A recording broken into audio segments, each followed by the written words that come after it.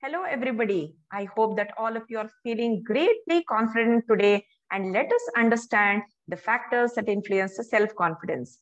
As you have learned in the previous sessions, there are 4 factors, and today we are going to study in detail about these social factors: cultural factors, exposure to media and online platforms, and physical factors. So what do you mean by social factors? Man is a social animal, and we live in a society where we are surrounded by people who are known to us and who are unknown to us. Who are the people known to us? Our immediate parents, friends, siblings, our relationships, our neighbors, our friends, our teachers, our colleagues, all of them, they are part of our upbringing and our society.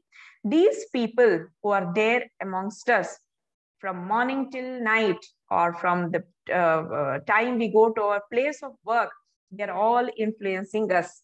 They may be directly or indirectly boosting our self-confidence or bringing down our self-confidence. The kind of criticism we get, the kind of upbringing we had from our parents, the kind of opportunities we had, the kind of environment we lived in, all these social factors are going to affect our self-confidence. Either it can take it up or it can bring it down. Culture and community.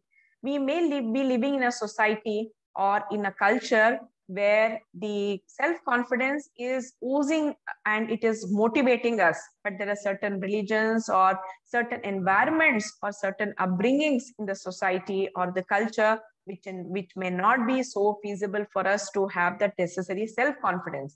The ethnicity, our language, our society, our environment, our religious beliefs and faiths also try to either bring up our self-confidence or try to bring it down. Exposure to media and online social platforms. Every day in the news, we read so many news clips, or we read newspapers, we hear to news online channels, net, and so many media we are exposed to. And this media also tries to affect us. And online social platforms, if we are subjected to cyberbullying or cyber stalking or some kind of cyber frauds, that might also bring down the self-confidence. Or if we are very confidently working in such environments, positive inspirational videos or inspirational quotes or motivational movies, or the lives of great people who have achieved something in their lives, which is seen through this media, also try to influence our self-confidence. And the last one is physical factors. Always looking good, smart, our clothes, our looks, our our fairness of skin does not always help us to bring the best in us. It may hinder our self-confidence. We should not worry about our physical factors, but instead we should focus on healthy mind and healthy body. The good clothes that we wear, the fashionable clothes should not matter us. Proper hygiene, good eating habits, exercising, meditation, and listening to motivational talks, all these factors should be influencing our self-confidence. But the physical factors, especially charming personality and fairness, or say tall physique or beautiful smile, all those things will not be the factors which should influence us.